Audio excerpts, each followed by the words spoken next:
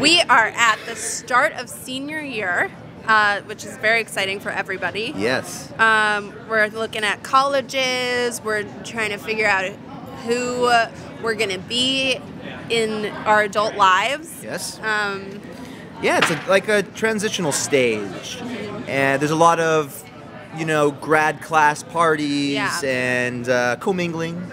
New characters are introduced. Yeah. There's a lot of fun stuff and a lot of dramatic elements as well. New love interest? Oh, yeah. Oh, I can't say specifically for who. Maddie? There's some girls on his radar. Not just all romance? Oh, no, but there's plenty of that as well. Yeah. And what's up for Sadie? Sadie is in a relationship with Austin. So she's kind of going to see that relationship more and then see how that pans out. And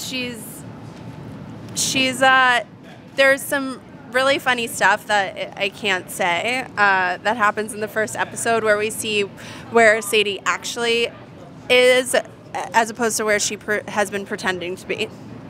Will we see her indulge in her crush on Maddie at all? There's Sadie doesn't have a crush on Maddie anymore. That was left in season 2, and now they're really good friends. Lies.